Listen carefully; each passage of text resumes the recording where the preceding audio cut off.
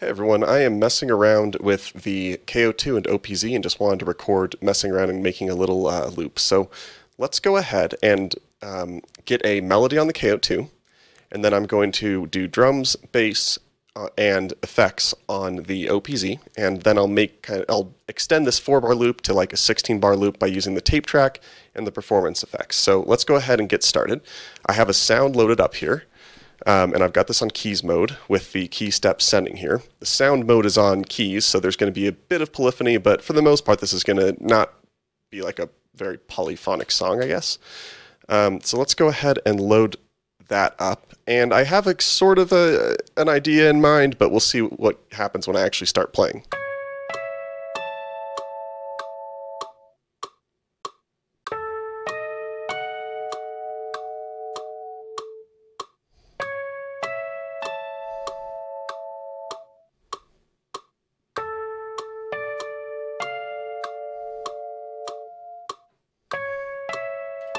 Okay, so that was close enough for me. So I'm going to go ahead over here and I'm going to turn off the metronome, and I'm going to make a very, very basic 4 on the floor pattern for the drums. So let's just go ahead there.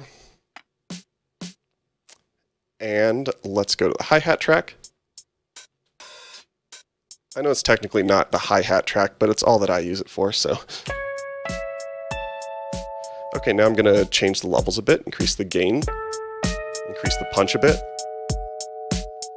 Let's increase the drive on the master track. Maybe add a bit of the chorus. Going to increase. There we go. Then I'm going to send this to effects 2, which I'm going to change to being this type of reverb. Can't remember the names of them, but and I will add in sends from the drums.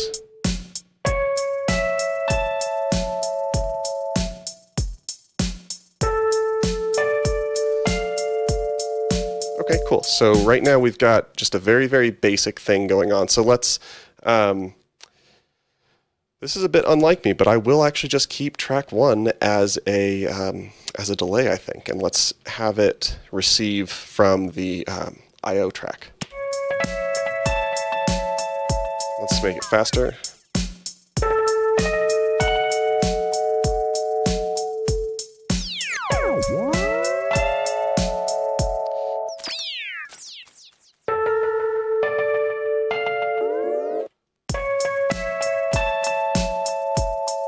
Okay, that's cool enough for me.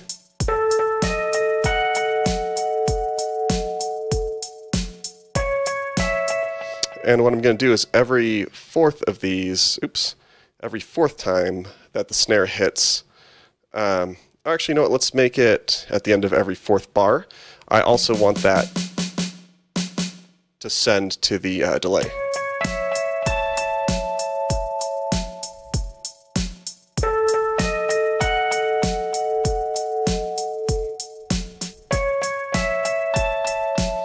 Okay, cool. So what I'll do now is let's add in a very basic bass.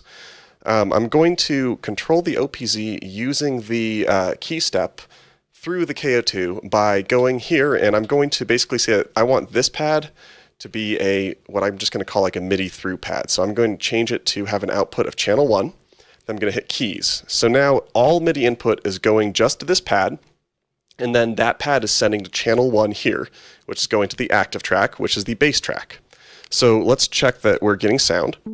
Okay, yeah, so that's fine. I'm going to change this engine a bit.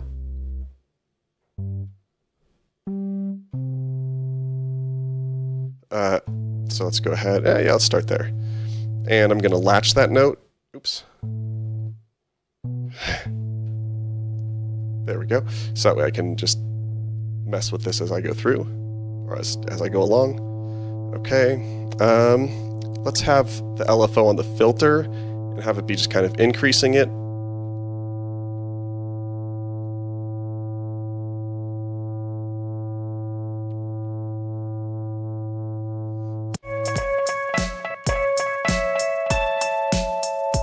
Okay.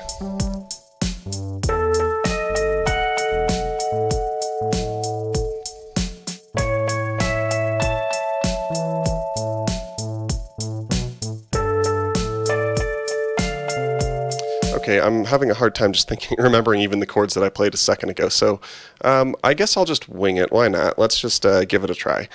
Let's see. So I think I started off on, I started off on an A, but I'll just play the E, I think, and then I'll go down to that D. Yeah, I'll just descend.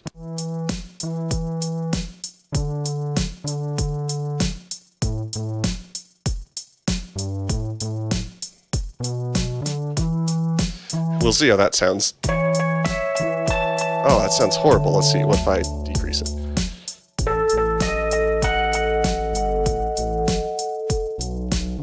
This is what happens when you don't actually play along to the song. So I'm going to go ahead and I'll just have this running. Actually,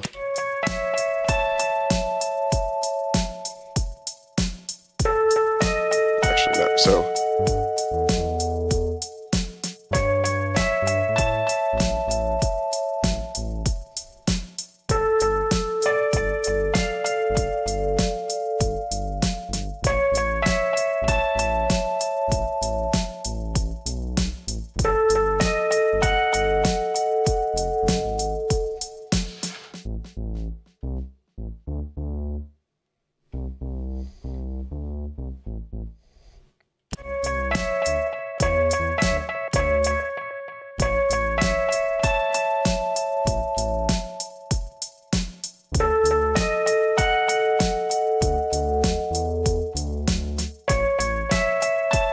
Okay, yeah, let's just do it simple.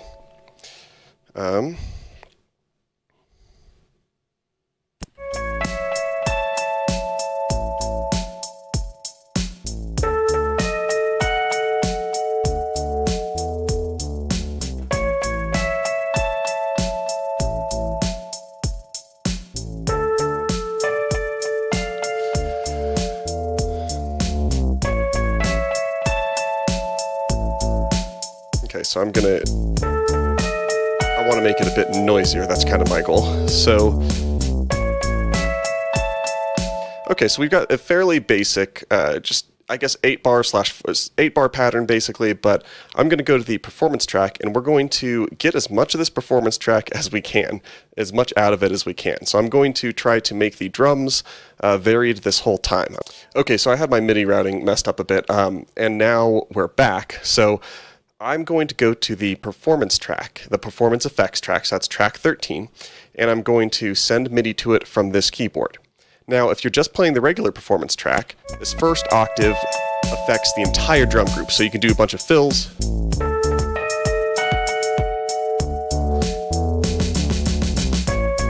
Or you can duck it. And this whole thing controls the synth group, where you can duck it, do fills. But if you have an external controller hooked up here, the lower octaves will function just like the actual individual tracks' performance tracks. So here's what I mean. If I've got this set up to be 16 bars, so if I record this, then I go over to the drum track. Oh, oops, have to hit shift.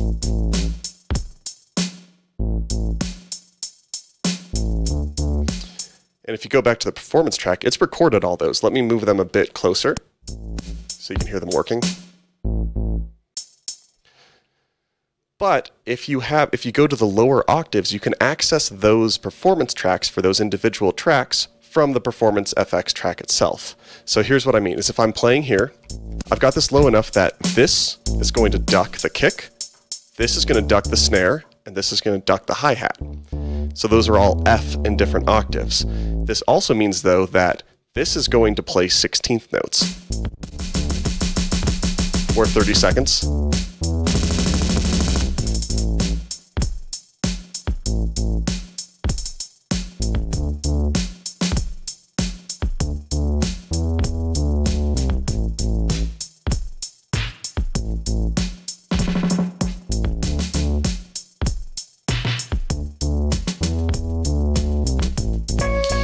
Okay, so what I'm going to do now is I'm going to record some performance effects, and I'm going to go, I think, just one at a time. I will start off with just the hi-hat track. So let's give this a try.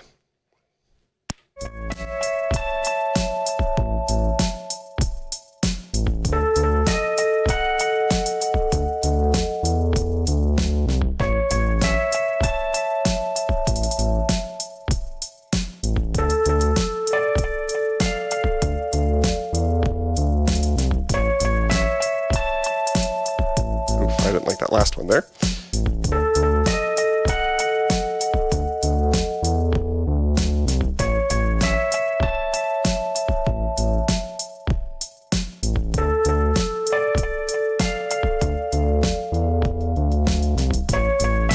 Okay, so now let's move on to sequencing. Let's do the kick next. And actually, let's just start it over.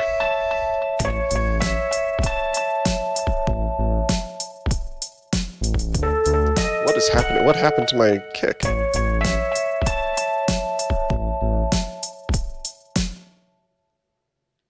What did I do?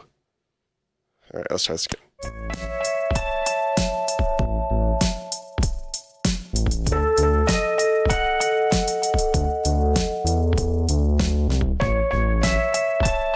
I think I'm experiencing some kind of glitch here, so let's restart the OPZ and see what happens.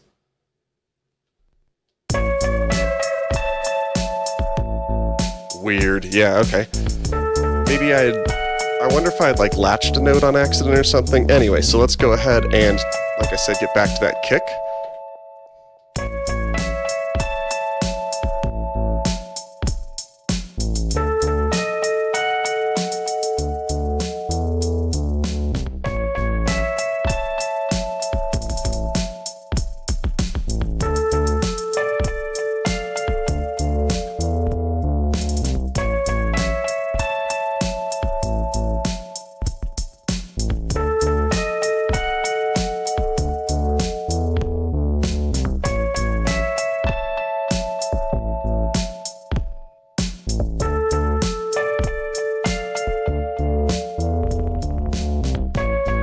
Okay, so let's just do like something simple with a snare then.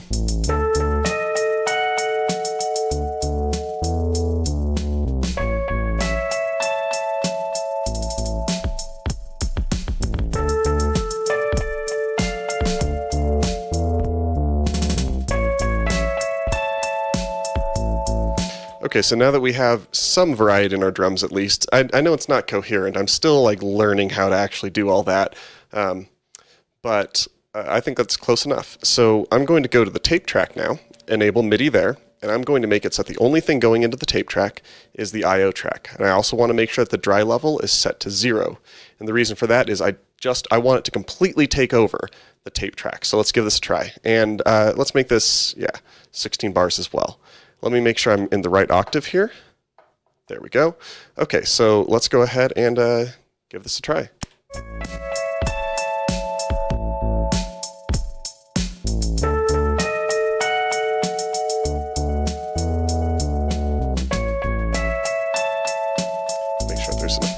Some effect sense here.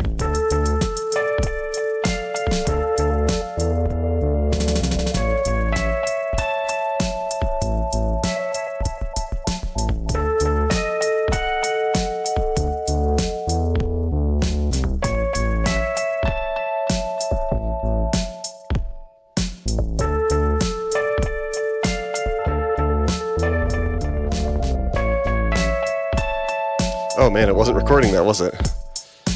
Interesting. I wonder what I did. Oh, I changed the page. That makes sense. Okay, let me redo the tape track here just because I messed that up a bit.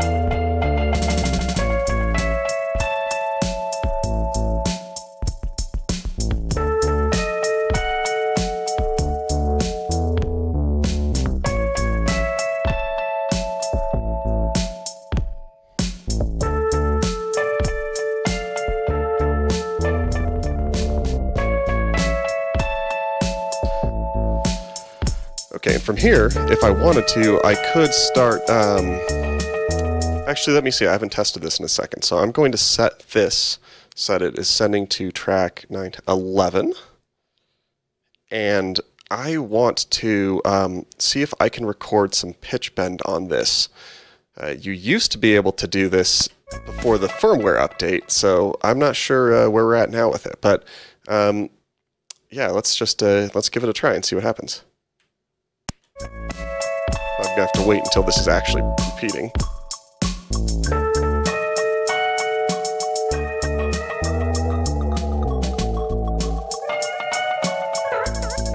Oh, but you see what happens is that this is, I forgot, this is a, only has a 1 bar length, so I'm going to actually have to delete that pattern, and then I'm going to increase the length to 16 bars.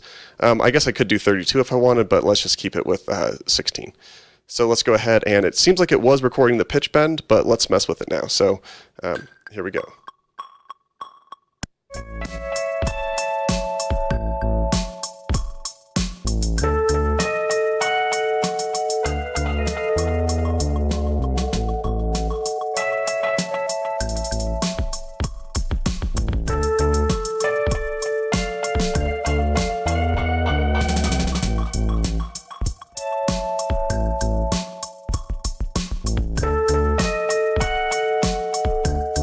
Oh geez, what's metronome off? Oh, that's velocity sensitivity. 200, is that metronome? Nope. Must be, here we go.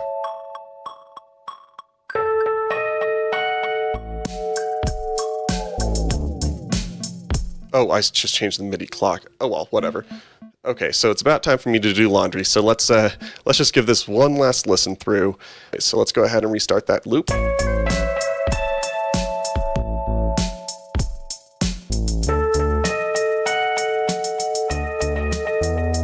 You can see the pitch bend happening.